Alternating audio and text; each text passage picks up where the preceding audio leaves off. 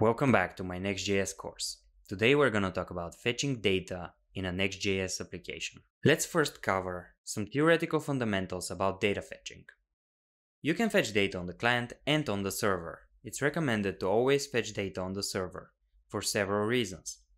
First of all, it's more secure. If you use tokens or API keys for some of your external APIs from which you fetch your data, which is probably the case, they will be more secure in the server-side code. Second, you will render and fetch data on the same environment, which means less back and forth requests, in turn a more performant application.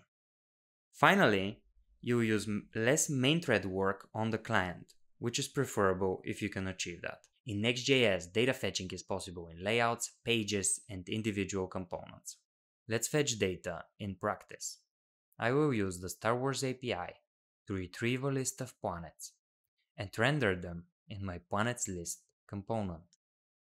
I'll create a getPlanets function, and in it, I'll just fetch.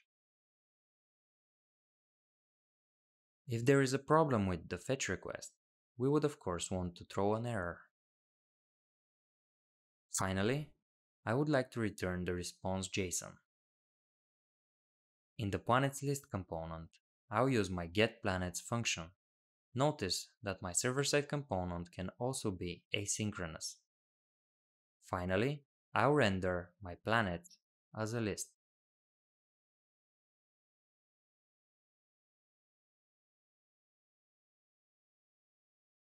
If we test now, the list is rendered as expected.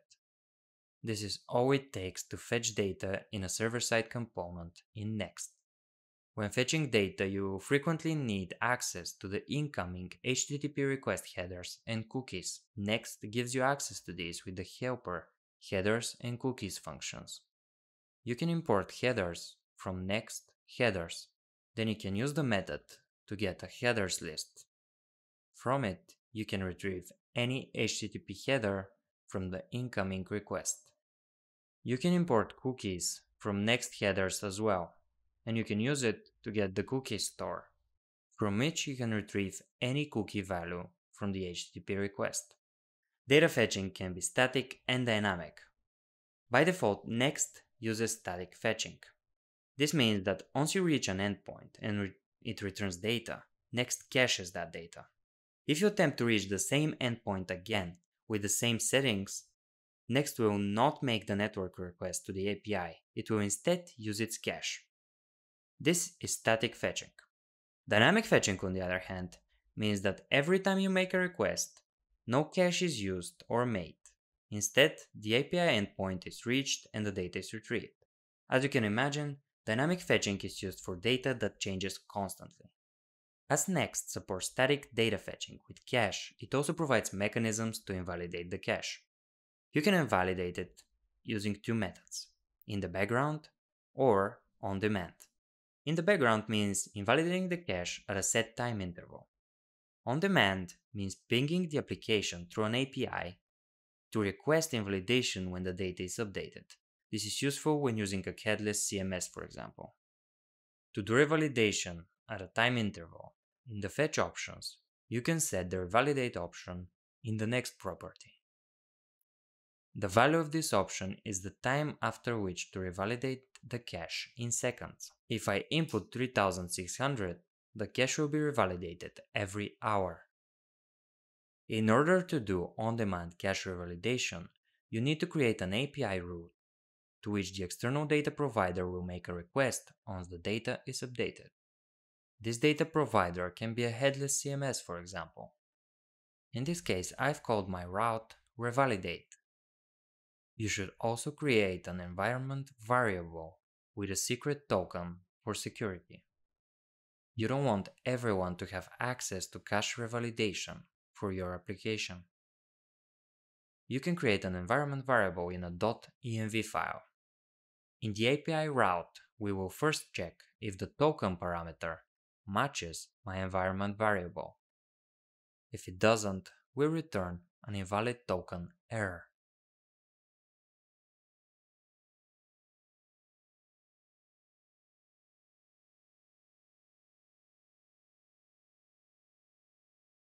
And the actual revalidation happens with the response revalidate function, where you enter the path you would like to revalidate. After that, I'll return a success code and some success JSON. And of course, if an error occurs with the revalidation, we would return an error code and an error message. An external application can now make a request at the new endpoint to revalidate the cache of the given route on demand. You can fetch data sequentially or in parallel. Here's the difference. When you have to do multiple API requests, sequential fetching means request number 2 starts after request number 1 is finished. Parallel fetching means starting the two requests simultaneously and running them in parallel. As you can probably figure out and see from the graph, parallel fetching blocks rendering for a shorter amount of time and is preferable, but it's not always possible. Sometimes you need the response data from request number 1 in order to make request number 2. Here's how you can achieve sequential and parallel fetching in Next. If you just create a second request beneath the first one and await both requests, you're doing sequential fetching. As request number 2, we will wait for request number 1 to finish. If you want to fetch in parallel, you have to remove the awaits of both requests and await both of them together with the promise all method. This is now a parallel fetch. These are not methods that are specific to Next.js. These are standard JavaScript promises and async await. But Next.js server-side components support them. The last thing to mention about fetch requests in Next is to not worry about duplicating requests. The framework will do automatic deduplication of fetch requests. If you have multiple fetch requests to the same endpoint with the same settings, it will only execute a single request. This means you should not focus on reducing duplicating requests, but rather on your code readability, which is more important. This wraps today's video about data fetching. There are more topics to talk about that are related to data fetching, like loading UI or error handling, which we'll talk about in future videos. Don't forget to subscribe to get notified when the next video in the series is released. Take care.